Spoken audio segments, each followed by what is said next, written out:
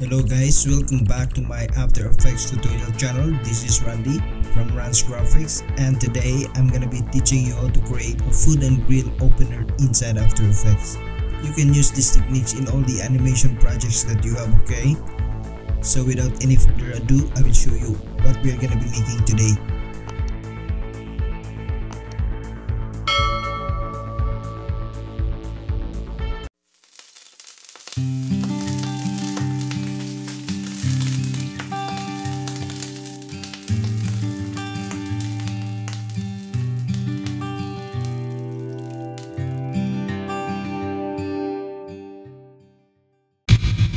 Now that I already have imported all the assets that I'm gonna be using in my project, I'm gonna go to composition, create a new composition, and I will name it liquid shape.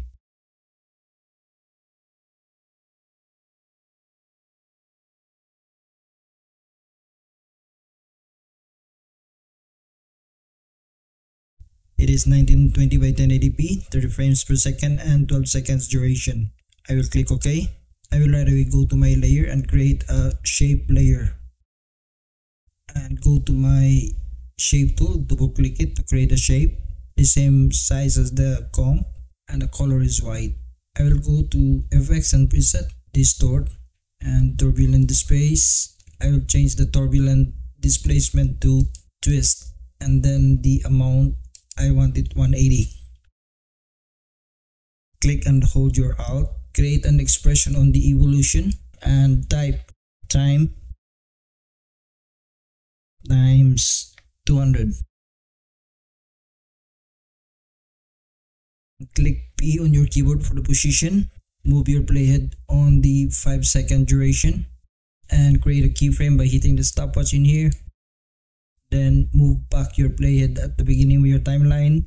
Move your shape on the right side. I'll just type it -1000. So you will see this.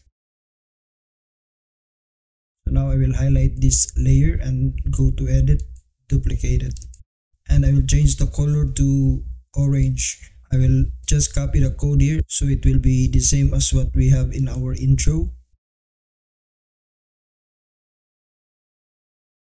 I will click OK.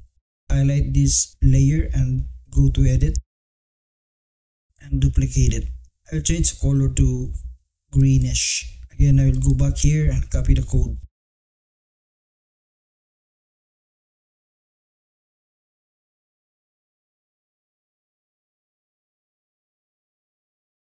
Click OK, and I will move my playhead to about 15 frames. Highlight this layer and click open bracket key to move it. Then move my playhead again to 1 second duration. I will highlight the shape. I will press open bracket key to move the layer. So now this is what we got. To make it more interesting, I will highlight all these layers, go to edit and duplicate it. I will move these duplicated layers on top of the original layers. I will move my playhead to about 2 seconds and I will move these layers here. And as you can see, we have now here a liquid-like animation of our shape. So now I'll go to composition and create a new composition. I will name it text placeholder.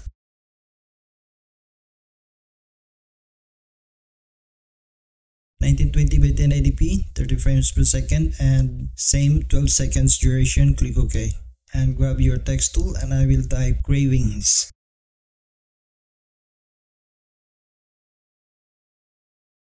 Align it at the center.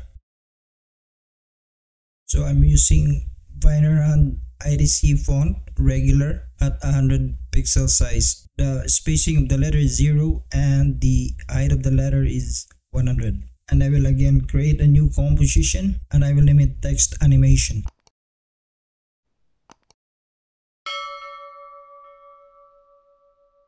Click OK. I will go to my project panel and drop down these liquid shapes and the text placeholder. I will change the track matte here to alpha matte. So when we scrub our playhead, you will see that there's an interesting animation on our text.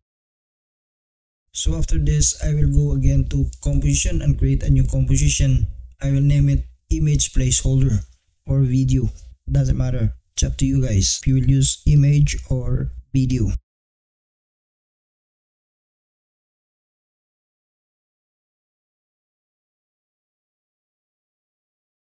I will go to my project panel and drop down this liquid shape, and I will open the project assets. Go to footage. I will drop down this video. Press S on your keyboard to scale it down. I will scale it down like this.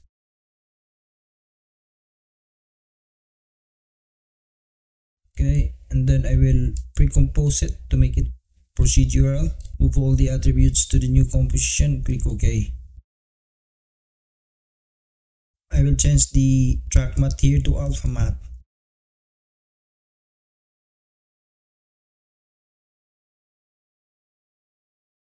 So now I'm gonna go to composition again and create a new composition.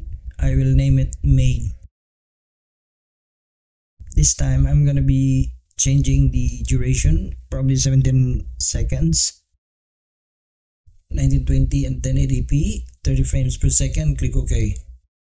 I will drop down this text animation and also the image placeholder. Then go to about 5 seconds duration and highlight these two. I will press my keyboard open bracket key to move the layers. And then I will go to my footage and drop this video clip. So when we preview this one, let's see.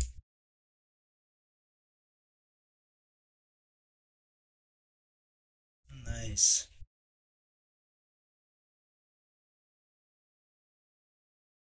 Very simple animation, but according to me, your brand has an appeal. So I will go back to the liquid shape because I want the white here layer to be the topmost. Probably move this to here. I will move this also here. Move this on the 3 seconds duration because I want the letters to be white at the end. So let's see. It's white, right? Instead of green. As you can see in here, when we scrub our playhead and we will reach probably 14 seconds, the background is lost. So all I have to do is to open the video, right click my mouse, enable time remapping. Expand the layer up to the end of the timeline and also the keyframe. So now when we go back to our main, we move our playhead until the end of our timeline.